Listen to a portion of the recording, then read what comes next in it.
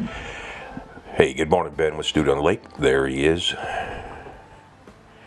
He's got a couple wash coats of Josania acrylics on him, and then a coat of amber shellac. So I was looking at him, and as I was working on the face before I finished it, and I thought he needed a little something else to kind of elongate him. So I thought I'd throw a chimney on the roof of that birdhouse. And it was kind of fun to build, and if you follow along the video long enough, you'll see how I turn that thing and put bricks in it, which will work real nice for a fairy house or anything. So I was impatient and didn't want to wait to let that glue dry, so I tacked a couple of brad nails and to hold it on.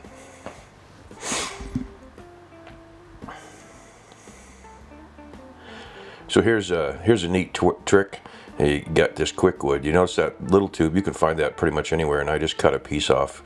I use it primarily for setting bird eyes or patching something, that sort of thing, or fixing a crack. I noticed the other day, you probably don't have them in the rest of the world, but a Menards down here, they had the regular size tube of that stuff, and then they had a foot-long tube of that. Now, I don't know why you'd need a foot long. No, certainly not for what I'm doing here, and so I just went ahead and purchased a couple of the smaller ones so that I didn't have that foot long tube laying around. So you can see I kind of contoured the roof here, and this stuff is supposed to be carvable and paintable. It certainly is carvable, but it's not quite carvable like wood. And then secondary to that, you really need to put a couple coats of paint or some gesso or something over that. And I'll show you, I didn't do it intentionally, but I also didn't put more. I put a couple washes on the roof of paint when that was done, and you'll be able to see where the coloration is on that. And in this case, it looked to be fine, so I left it alone. Touching up the shape of the roof there just prior to getting ready to do some magic on it.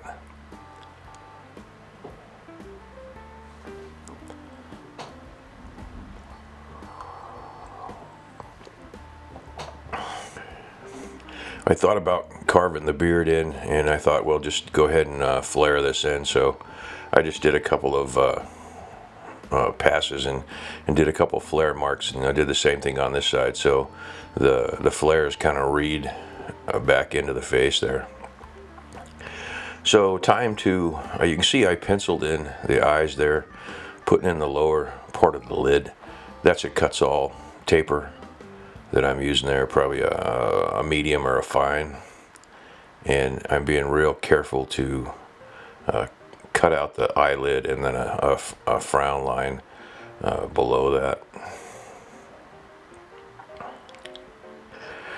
If you've watched the videos before, you're probably subscribed. If you haven't, by all means subscribe so you can see the rest of the videos as they come out, and certainly go back and take a look at some of the older videos on that.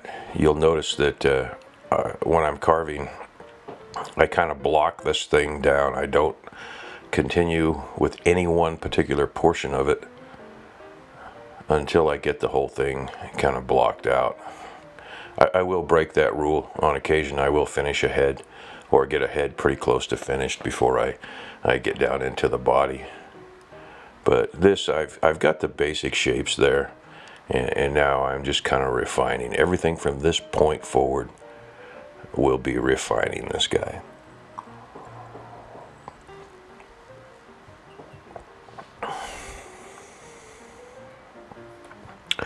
When I film, you'll see a slow sequence. There's the eyes getting cut in. I kind of did the old Greek thing, just a hole in the middle, and upon close inspection it looks like exactly what it is, a hole in the middle of the eyeball. But as you step back away from that, the light and the shadows play on that, and you see that on a lot of Greek statues. They cut the hole or the round portion, and up close it looks exactly like a hole. and you think, my God, why couldn't that guy do something different? And then as you step back further away, the light plays across these and makes them look like pupils. Primarily, wood carving is a play of light, so each little section is causing light to fall across that in a different way, and especially on this beard here, the mustache, depending upon, you can see it change a little bit from where the light source is. I run a big studio light just off to the left side of the chair there. Looks like you're in a photography studio, and that's where the light is coming from. I do have some light overhead and a little bit on the right there, but primarily my light source is coming from the left side there. And you can see the shadows down in there. So wood carving is planes, basically, leaving different planes, and of course a knife leaves a crisp plane. The rotary tools, not so much, unless that's what you're intending to do.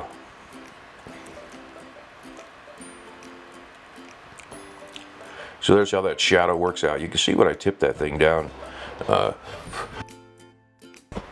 didn't spend a whole lot of time working out those eyebrows, but I did spend some time undercutting them so that we had a shadow going down over the eye, and it reads as a shadow.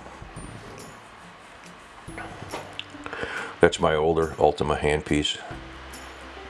Upcoming here is a Chinese $80 handpiece and power supply that I got, and I'll do a review of that.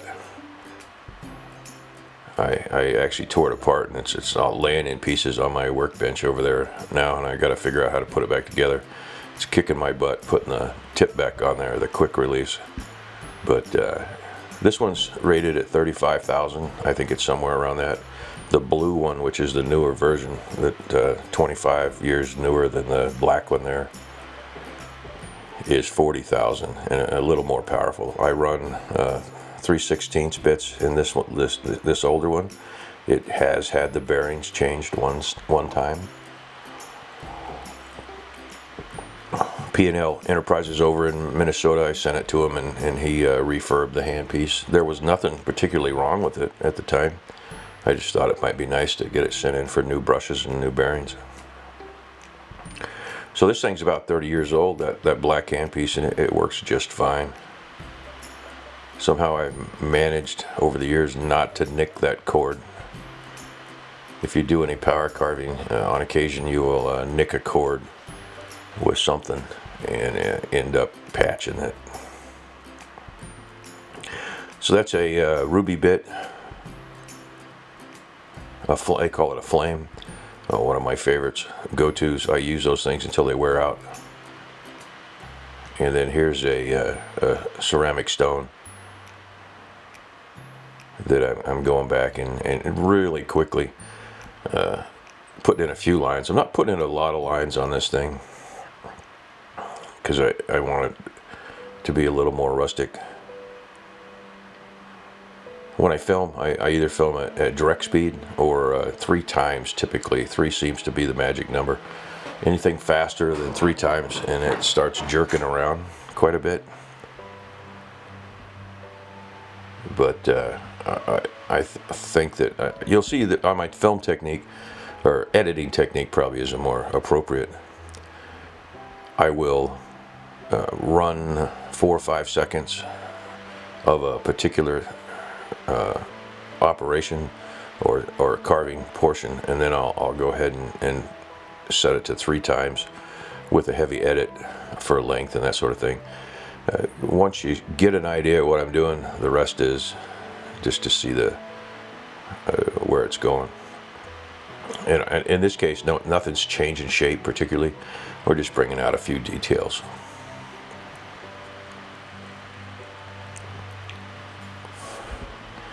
This guy is for sale.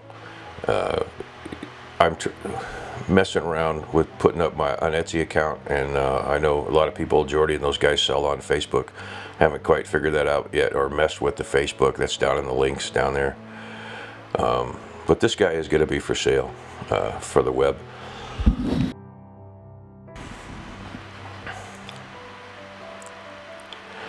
So if you want to preempt that, yeah, you can leave me a comment, or you can look at the email address Studio on the Lake 88 down in the link at gmail.com, and I'll send you some information on him and how we can complete the deal.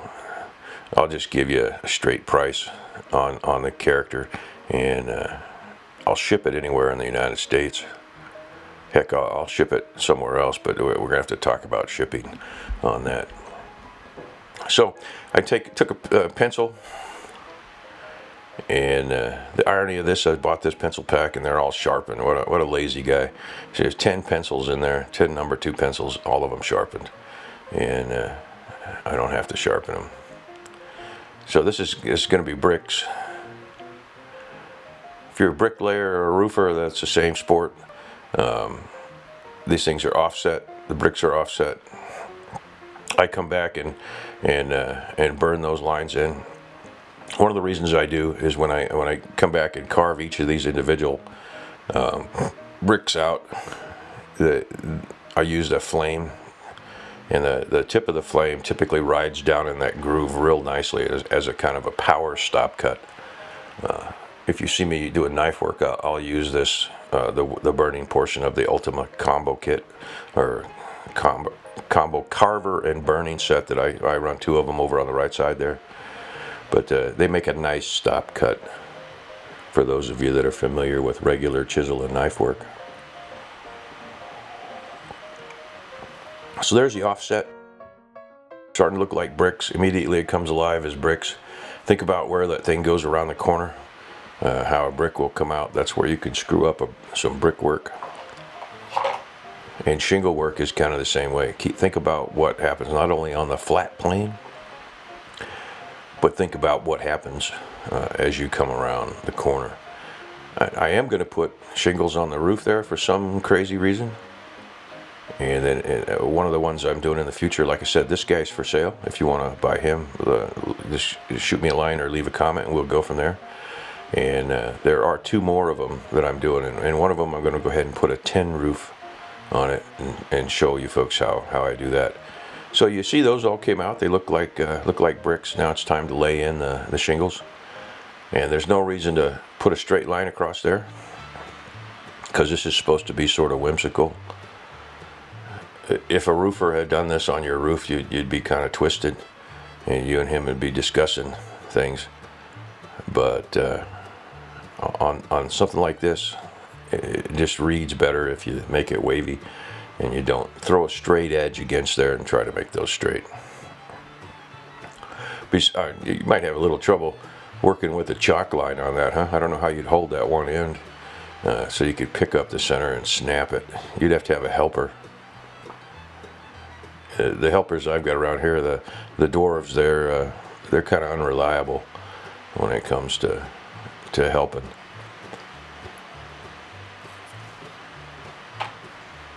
So first I'll cut that line in there, and that's a cuts all. There's a cuts all link down below. Save yourself 5%. Put the code in. I get a little kickback on that for the channel, and helps pay for some incidentals like bits and that sort of thing. Never going to get rich off of this, and it takes forever to build up a viewing audience. So there you see, I've got the heck, I don't even know what that is. I think that's one of the newer ruby bits, and because it's cutting pretty nice. They tend to wear out, and I run them until they start burning. But I rounded each of those over. You notice the front, I rounded where the front came around. Remember I talked about cutting over the edge or coming around a corner? And here's an example of the filming. I showed you a little bit of slow work with that, and then went to 3 times faster.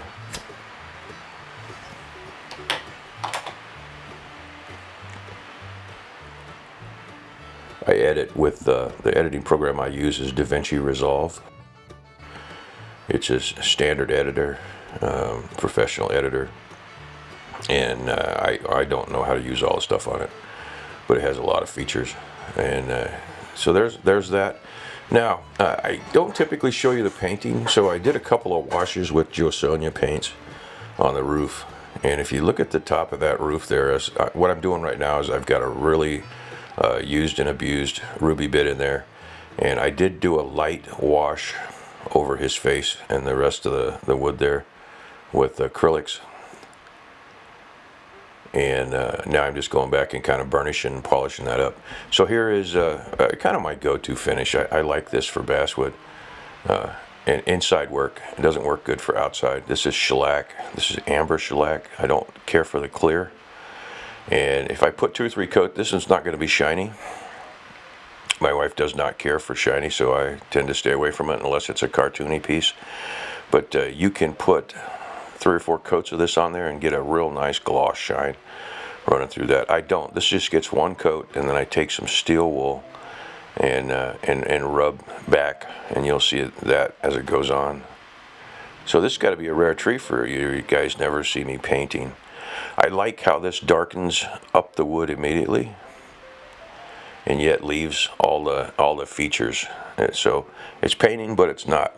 And look what it does to that basswood. It gives that basswood a nice amber tint and gets away from that blonde look of the wood. Another benefit to this shellac is it dries really quickly. And if for some reason you were to throw this on there and think you screwed it all up, you can actually take a cloth wiped with alcohol and take all of this off, with exception of what's come down in the pores, because this is a classic sealer in addition to a paint. Now, if you put this on a table or something, it will show a wax ring or a water ring. So there he is. He's looking a little dark. He's going to lighten up as he dries. You see the glue, or the where I filled in on the top there with that quick wood. If you don't want that to show, you're going to have to paint it. So keep that in mind when you're doing a piece. You can stain it, but it takes a lot of patience and a lot of talent. So here I am across the eyes, across the nose. Some of the highlighted areas I'm going to go ahead and this is just 00 steel wool. I keep a big roll of it in the corner. It's kind of my go-to, and you'll notice that burnishes that character up real nice. He's actually dry. I could put a couple more coats on that, make him shiny, but there's no reason to. So that's going to do it for this character. This is number 2, and if you like this guy, go ahead and comment. By all means, if you haven't, subscribe. And if you're interested in buying this guy or one of the future ones, just let me know, and we'll work out the details. Hey, thanks a lot. This has been Ben with Studio on the Lake.